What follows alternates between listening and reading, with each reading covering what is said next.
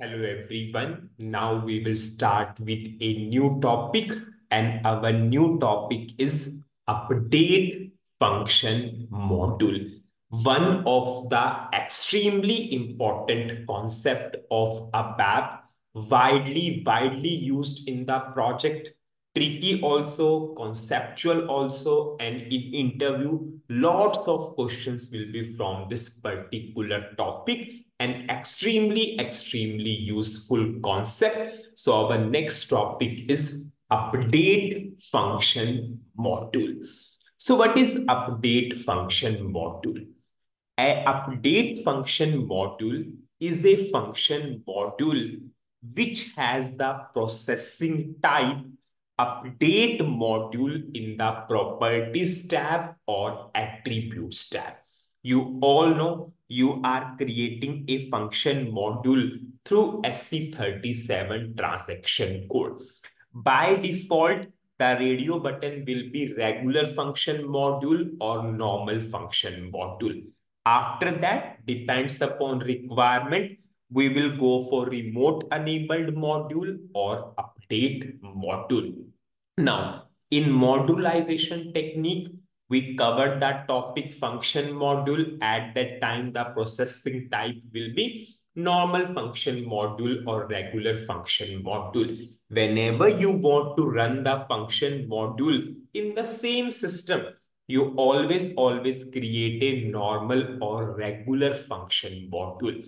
Whenever you want to call the function module from the external system, at that time we will choose second radio button remote enabled module. In the cross applications playlist, if you remember, at that time we choose the second radio button remote enabled module during covering the topic BAPI and RFC. In cross applications playlist, we always choose the second radio button because we want to call this function module from external system. Now we have third type of function module which has the processing type update module. So update function module is that function module which has the proper processing type update module in the attributes or properties tab.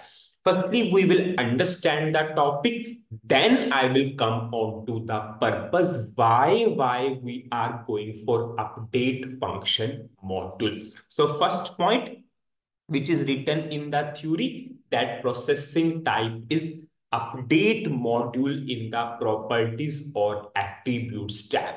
Now, how we can call a update function module? If you remember, whenever we want to call a normal function module or regular function module, we have the syntax call function, name of the function module. Whenever you want to call a normal function module, this is the syntax. And if you remember, whenever we want to call a remote enabled function module, or we can say RFC function module, at that time, how we are calling? Call function, name of the function module, then we are providing the destination and name of the destination in which the function module is available. Now we are going for update function module. So how we can call a update function module? Call function, name of the function module, and we will simply use the keyword in update task. So whenever you will use the keyword in update task, it means that function module will be treated as update module. Yes, the syntax to call a update function module is how we can call a update function module. Call function, name of the function module, and we need to use the keyword in update task. Now we will move on to next important point. If you want to see the syntax, you can see this is the program. Call function, name of the function module, and I have a keyword in update task. Now we will move on to third point. During program execution, when the system reaches the call function module in update task, the function module is not executed immediately. First, extremely important point. Whenever you are calling a function module in update task, the function module will not execute at that point of time. It will not execute immediately at that point of time. Suppose if I will go for simple understanding, suppose I'm not writing in update task as of now. If I want to go for this particular function module, suppose if I will put a breakpoint here and I will execute. Suppose I'm giving some input. This is just a sample program I took. Anyways, whenever we will start the practical, we will write each and everything. Suppose I am giving the input to this particular program. At this point of time, I am not calling this function module in update task. So this is our normal function module or regular function module. It will be treated as normal or regular function module. I am not calling in the update task. So suppose if I want to go inside this function module, I am doing F5.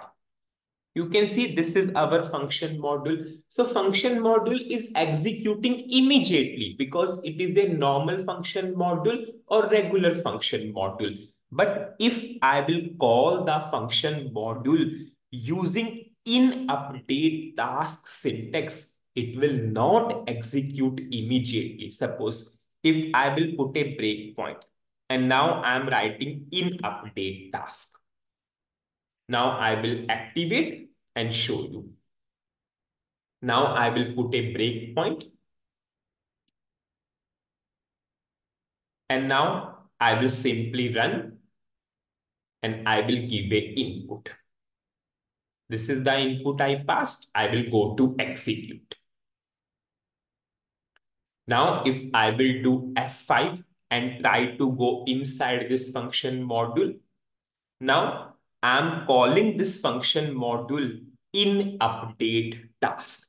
SAP will treat this as a update function module. Suppose I am doing F5.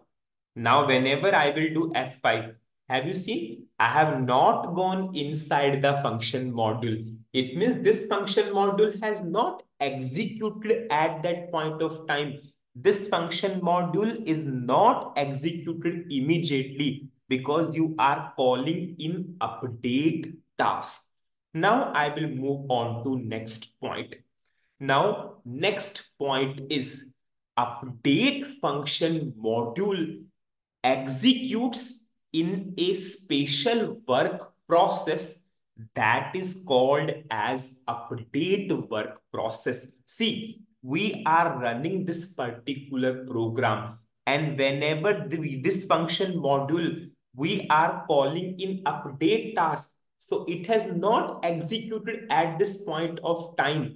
So this function module execute in a special work process that is called as update work process. If you want a knowledge on work process, you can simply refer the basics of SAP and ABAP playlist.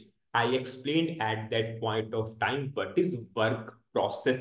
Each and every task is assigned to a work process, and one work process can handle one work or task at a time. So whenever you are going for a function module in update task, at that time, this function module will not run.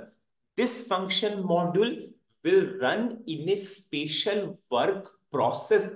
It means a dedicated work process will be assigned to this particular function module, and that is called as update work process. Now, at what time This update work process will trigger it triggered by the commit work statement. And have you seen in this function, in this program, I have written a commit work statement. Whenever this commit work will execute, after this function module will run in the update work process. It will be assigned to the update work process. Just see, I will do commit work and you will 100% understand. I'm executing up commit work. Now you can see I'm getting a message. Update debugging has been triggered. Now just see, now I'm inside the function module. Now the update work process has been started. This function module has not executed at that point of time. Once the commit work execute, have you seen when the commit work execute, I got a message update debugging has been triggered because I put a update debugging that I will explain. Yes, now after that this function module is running using a special work process that is called as update work process. So this particular function module is now running with the help of update work process. This task is assigned to update work process. So what is the summary of this particular video? In this video, we started with extremely important topic, that is update function module. We covered update function module. In the properties tab of the function module, we need to choose the third radio button, update module. Whenever you want to call the function module, you need to use the keyword in update task. Whenever you will use the word keyword in update task, the function module will not execute immediately. It will execute in a special work process. A work process will be assigned to that function module that will called as update work process. And yes, at what time the update work process will trigger? After the commit work statement. Whenever commit work will happen, the update function module, the execution of update function module will be assigned to update work process. It will be assigned to the update work process. And I showed you in the debugging mode, whenever I did F5, this function module did not execute. After the commit work execute, the control comes into this particular function module. Because I enable the update debugging, that's why I entered into the debugging mode. And in the upcoming videos, I will explain, yes, how you can go for update debugging. In the next video, I will go for the purpose.